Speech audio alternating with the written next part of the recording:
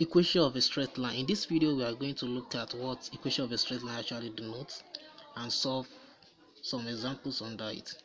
So for a point and a gradient, the equation of a straight line formula is given by y minus y1 equals m times x minus s1, where this m is called a gradient.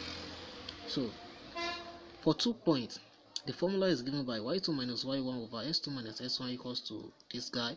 So let's quickly dive into the examples. So solution. For the first part, find the equation of the line passing through a point 4, minus 1 with m equals to 2. This m is the gradient and this is the point given. So the formula that's suitable for this question is the first formula. So we are going to utilize this formula. So we have y minus y1 equals m times x minus x1. We have point 4, minus 1. So let's call this s1 and this y1. This is our gradient.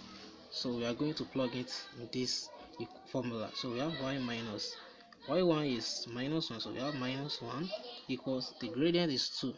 So we have 2 into x minus, this is s1, so we have 4, which implies y plus 1 equals 2 times s. We have 2s, 2 times negative 4, that is negative 8.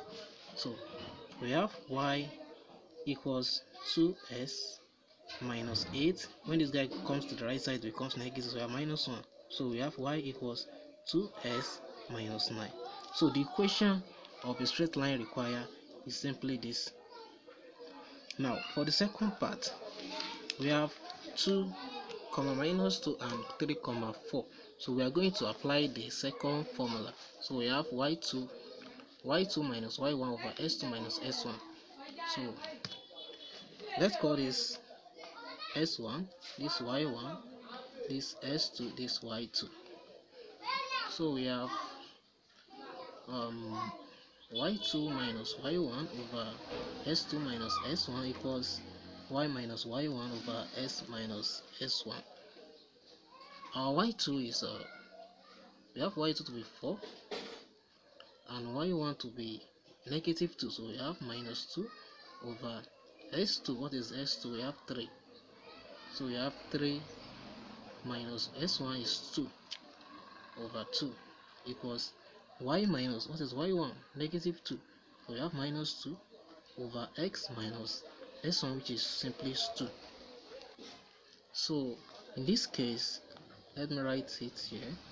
So we have 4 minus minus 2, that is 6, over 3 minus 2, that is just 1, equals y plus 2, because it's minus times minus, that gives plus, over s minus 2.